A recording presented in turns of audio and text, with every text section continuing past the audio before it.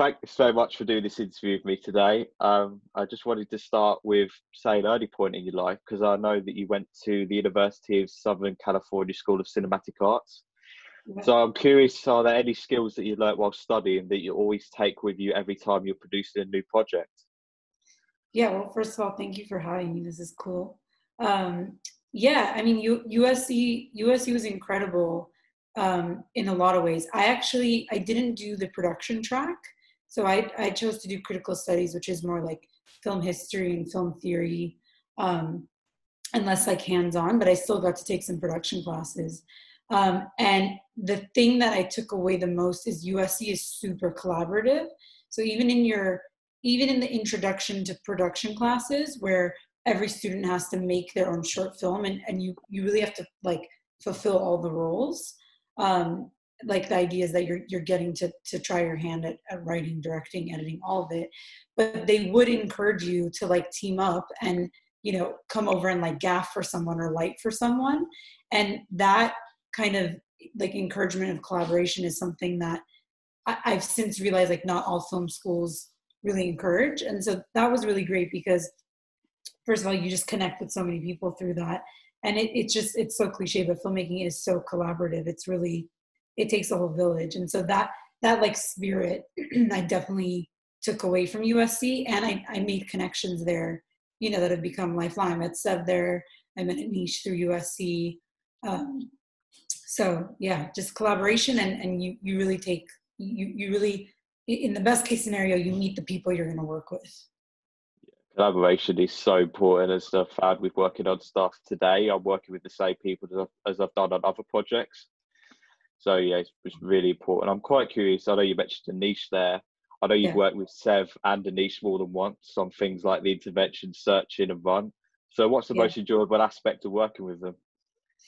Oh man, it's just a good time. Like we all first of all, I think, just enjoy similar types of films. So there's a shorthand there. I mean, the first time I met, the way I met Sev and the way I got connected to Anish was, so Sev and I met, we're both Armenian. We met at a networking event. It's very, very nerdy. But he actually, the first time we met, he pitched me this story. It was a movie called Animal Heist. And he said, I'm writing it with my writing partner. Can I tell you what it's about?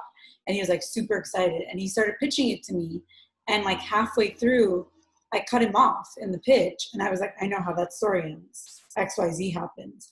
And he looked at me and he was like, you're exactly right. And now you have to read it because I basically predicted the whole story. And so, like, from the get-go, I think we've all had similar tastes in movies. And Sev and I are both Armenian, and Anish is Indian American, but like we have similar, just cultural backgrounds and family upbringing. So there's really just a shorthand as people, and that just translates, into the work. And I joke that like every time I do a project outside of them, I miss them, and I'm like, I want to work with them again. But yeah, I think it's a shorthand. It's a shared like of movies and types of genres and all that. And we just, I mean, Sev and I are married now, but like, we're just, the three of us are friends. And I joke that the three of us are in a marriage because we're talking all day long usually. Yeah, I think it's really interesting because I could definitely see you three working together for a very long time. That is the plan. That is the plan for sure. Yeah, it'd be really good to see what you can do with a diverse range of genres, definitely. Yeah, absolutely. I'm excited for our next project. I probably shouldn't say too much about it, but so we have Searching 2 coming up, which is not so much a direct sequel to the first one, but it's another thriller set in this like tech kind of space. And then after that, we have what Anish and Sev are kind of ideating and writing right now. It's a heist movie. So I'm really pumped for that because some of my favorite movies are heists. It's like Ocean's 11, but set in the world of immigration. So I'm really pumped for that. Oh, that sounds really good. I cannot wait for Searching 2 and the heist movie. I'm really looking forward to it. I'm curious, as we've having to work in lockdown, how has your creative thinking changed in any ways? We're having to adapt virtually, work over things like Zoom, which we never really had to do really until now. Yeah, absolutely. I mean, it's interesting. We have the three of us. We have a TV project together with an amazing author. It's based on a book, and we've been taking it out. We started putting together our pitch, I want to say in like the beginning of the year, so before the lockdown, before anyone knew it was coming. And then as soon as we were ready to actually take the thing out and start pitching it, the lockdown happened. So everything became over Zoom, and it was interesting because you have to change. It's hard to keep people's interest on Zoom. It's very different than being in a room. So we had to adapt the pitch, but also, searching too. Originally we were hoping to shoot in the summer here in the States, and obviously that's not happening. It's not safe to shoot, and so we've very much so adapted on that project in that we're actually going to start with a lot of the like animated elements in the movie and the screen stuff, and kind of put temp video in as a placeholder, which we did on the first movie. We spent on Searching 1, we spent 7 weeks before principal production started, and we had the editors, Will and Nick, in a room editing a movie, but we had no footage. So they were like screen capping the internet and putting together a rough version of the film. And so when the lockdown happened, we thought, well, it's not safe to shoot, but maybe we can edit remotely and take that previous period and just like stretch it out for as long as we need to until it's safe to shoot. So on that one, we've very much adapted, but we're lucky in that the project is probably one of the most best suited for these circumstances. Yeah, I really am looking forward to it. Are you going to still follow the thriller genre aspect of Searching, or are you going to do something a bit different? Yeah, it's definitely a thriller. Definitely someone goes missing, but it's not the same. We're not following the same thing. It's not the Kim family, but it is set in the same universe. I can say that, I think. Or maybe that's an exclusive. Matt, I think I just gave you an exclusive. Yes, thank you very much. Due to like screen life movies like Searching becoming a popular thing now, are there any stories in particular you would like to see told in the same type of format as Searching? Oh, great question. I mean, I think the cool thing is there's so many stories that you can tell on it, but I think what I hope to see is filmmakers choosing the right stories for the screen. Like you could tell anything on screen because we're living it right now. Like we're literally doing everything on Zoom all day long. But that isn't always interesting. Like I there's so much you can do, but I don't think that every story needs to be told on screens. So, yeah, I'd love to see, I think a heist would be really cool through screens. Like, what does a remote heist look like if everyone, if it's told through screens and people aren't necessarily in the same place? I think that'd be really dope. Yeah, I don't know. that's really interesting. Yeah, because most bank heist movies you associate with masks, guns, people walking into a bank, but that would be a very different take on the genre, which sounds really interesting. Yeah, like a cyber heist or something. Yeah, prove hacking. Yeah. You literally. I go back to very early in your career. What was it that made you want to become a film producer in the first place? As I'm actually an aspiring film producer myself. Yeah. Yeah, it's interesting. So I was like one of those kids that growing up, I just knew I wanted to do film, like something in film. At 10, I had a video camera my dad got me for Christmas, and I was just making stuff. And then I actually went to a high school here in LA called Providence High School in Burbank. And they had a media focus program. So like all throughout high school, if you were in that program, your electives each year were like film and media related. So I was like making short films and like commercials all throughout high school. And I really loved it. And in that class, on every project, we would rotate roles. So you'd direct sometimes, you'd be writing sometimes. And I'd always be doing something like directing or editing and producing, and not by choice. Like, I think I did it once, like my freshman year. And then the professor was like, no one ever wanted to produce. And the professor was always like, Nat, you're good at it. Like you're producing this and this and this. And by the end of high school, I kind of looked around and I was like, I'm actually really good at this. And it feels like no one else really wants to do, like everybody wanted to direct and write. And same thing when I got to USC, to like proper film school. And so at a certain point I was like, I'm really good at it. And it's really creative and challenging logistically. So, there's a demand for it. Why not? So it was more that I think it chose me more than I chose it. If that makes any sense. Yeah, that does make sense. Yeah, it's interesting because at college, I really found putting the team together. I really enjoyed that aspect, and you really it really just liked it.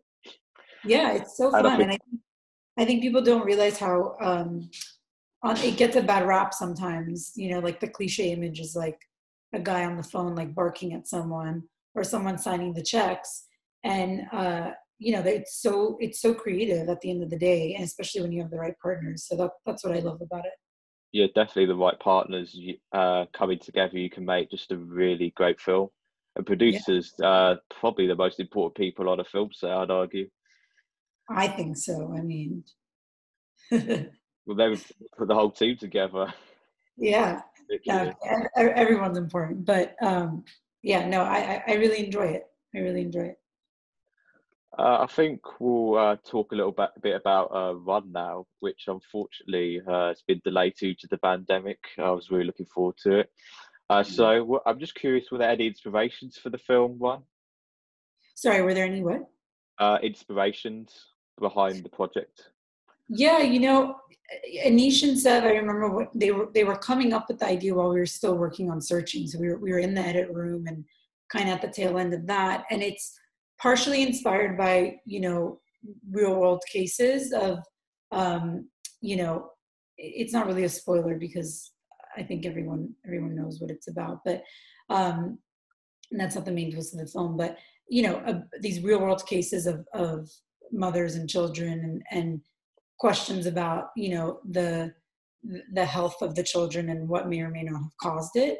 So there was a lot of like real world cases of it going around, and then Anisha and Sev just really loved the idea of this prison break movie starring a daughter, and the prison she has to escape is her own home, and the villain is the mother, and like what does that look like? And the idea of like taking someone with a disability and having like action scenes with them, like we were like, wow, we've never seen that before, and like how amazing would it be to pull that off. And that's kind of how the seed of it all started. And then they wrote the script, and it's like such a page turner. It's pulse pounding, and the movie, which I can't wait for everyone to see when it finally gets to come out, is just it's such a ride. It's like there's a certain point at the movie when like shit gets started. Sorry, I don't know if I'm allowed to curse. And it just like doesn't stop. And I've seen it probably 100 times, and I still look forward to watching it. Like that's how much fun it is. Oh, I can't wait. Sounds absolutely amazing, especially from the trailer. Sarah Paulson looks terrifying in this movie. Sarah is like amazing. Like it was really amazing to work with her and to see her process. And Kira Allen, who is a newcomer who plays the daughter, is just fantastic. And the two of them, it's basically the two of them on screen. And I'm very I'm really proud of the film, and I'm excited for people to see it. Oh no, just hopefully we can see it at some point because I'm really looking forward to it. I know my mate at college, we've been discussing it a fair bit because we're big fans of Searching, and we've just been coming over our own theories. What do you think is going to happen? And I think it's gonna. Your theories later. Yeah, I won't spoil anything, but you got to tell me all your theories. yeah. Uh, wish my mate was here. I'll talk. One was set to come out May the 8th, so I'm curious, have any changes been made on the production since being in lockdown, or has it remained the exact same as it would have done if it was coming out May the 8th?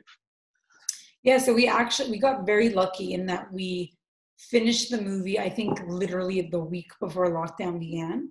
So we were finishing sound and color and music and all that stuff. So luckily we didn't have to change anything due to the COVID of it all. It's really just been the release pattern. But hopefully you guys will be able to see it soon. Yeah, I really do hope so. Who's your favourite producer or biggest inspiration in the film industry? Good question. People don't ask me that often. It's more like people ask directors like who your favorite filmmaker is. I mean, there's a lot that I look up to. I think, you know, he's obviously a big name, but Jerry Bruckheimer is so fascinating in that he's had such a long career and has launched such amazing franchises that are really good. And he made one of my favorite movies of all time, Pirates of the Caribbean. Love it. No shame. I love it so much. So he's definitely someone that, you know, and there aren't really a lot of producers that people like the average person knows by name, and he's been able to create like a brand just around himself and the films he produces, which I think is really interesting. And then, you know, I look at Kathleen Kennedy and I'm just like, you know, what a boss, like, you know, worked her way up, got onto big movies, working with amazing filmmakers, and is now, you know, managing the biggest franchise of all time. So probably those two in terms of like commercial producers, commercial film producers.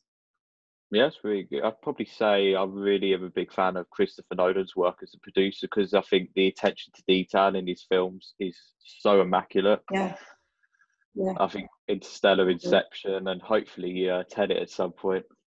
I'm so excited for Tenet. I mean, it's the right thing to keep pushing it, but I'm just like dying to see it. Oh no, yeah, I'm worried it's going to get delayed again. But Tenet's one. It's just the whole aspect of time reversal. I'm really looking forward to, because yeah, awesome. I think that's literally all my questions answered. So. Question. I want to ask you a question. Can I ask you a question? Oh yeah, go for it. Did you see Searching in the theaters for the first time, or did you? Yeah. Yes, I remember going to see it with my dad the day it came out. How cute. It was That's so big, very busy film. I think it was crowded, literally, but it was such a. As I was walking out, I was thinking, I've never seen anything really like this, and it's just really got my creative mind thinking. That's awesome. That's super cool. And what's your the project you're going to shoot, your Zoom film? Can you talk about what it's about? Yeah, it's going to be called Roses Red, and it's going to cover two very important topics: mental health and terrorism. We're going to try and link the two together. My writing partner's just finished the script, and it was a very emotional read. It's a page turner in a way, I think. The Zoom's going to be a therapy session between an army veteran who's got PTSD and a woman who's playing the therapist. And the whole time, I think it's going to be the therapist is not who he was expecting. It was a fill-in. So that's going to be the dialogue is very interesting, and we got actors who have been in theatre as well. So I think they'll bounce off each other really nicely. Oh, great, that's awesome. I'm excited to see it. You'll have to share it with me. Yeah, I definitely will. We're actually doing as an exclusive as well. After we finish this, we're planning to do another 2 short films on Zoom, which are going to be 2 different genres. I think ultimately I look at all 3 of these as very interesting experiments. Mm-hmm. One is going to be a end of the world movie. Oh, cool. On Zoom? That sounds awesome. Yeah, final minutes of 4 friends' lives. Wow. Kind of awesome. That last words to each other. Is that the pandemic or no? No, just set normally. And the third one, we haven't really got an idea yet, but we want to do like a one-take 30-minute thriller set in real time on Zoom. I love one-take stuff. I love it. Have you seen Victoria? I've not seen Victoria. You have to watch it. Oh my God, it's so amazing. It's a one-take, so it's like 2-hour and 20-minute film, and it's brilliant. It was on Netflix in the States. I'm not sure about on your side of the globe, but it's phenomenal. If you're thinking about doing anything one take, you should check it out.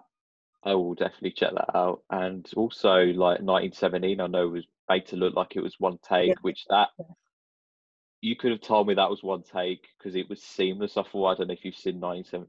Yeah. I saw that with my dad. Took my dad to see that one. It was great. Really love that movie. What's your favourite film this year? You've seen this year? You know, this year's been interesting. I think I've seen like two things in theaters, but I think my two favorites, they're very different, but they're tied. The Invisible Man, I thought was so brilliant, just such a good thriller, but I love that it had something to say, just about abuse and relationships, and it went deeper than just like a thrilling movie. And Bad Education, which my friend Mike Makowski wrote, with Hugh Jackman. Amazing. They're very different movies, but I've actually seen both of them twice. And yeah, they both blew me away in very different ways. But have you seen either or both? I've seen The Invisible Man. Not that I really love The Invisible Man. I think Elizabeth Moss' performance was outstanding. So good. So good. She's brilliant. And also, I think the director, his direction, I think sometimes with horrors, they're too stereotypical and cliche in terms of predictability. You know what's coming. I just didn't get that with this film. We got well-written characters, a very good story, and God, the final act was definitely intense. So good. I saw that in the theater. I took my little sister to see it, and we were just like, we kept looking at each other like, are you seeing this? Like, oh, like that scene in the restaurant. Oh yeah. So good. I haven't been like shocked by a movie moment like that in a while. It was so great. Really well done. Yeah, I remember who I went with. We looked at each other and went, "What the hell?" We like so unexpected. It's great. I love that. Like, but you know, that's why you go to the theater. It's like so fun having that shared experience. And I really do hope the industry could get itself back on track, because even just sitting with experiencing magic on the big screen. Yeah, I miss it. I miss it very much. Yeah, I know we've got Unhinged coming out with Russell Crowe, hopefully. When is that set for? July 31st, I think, in the UK and the States.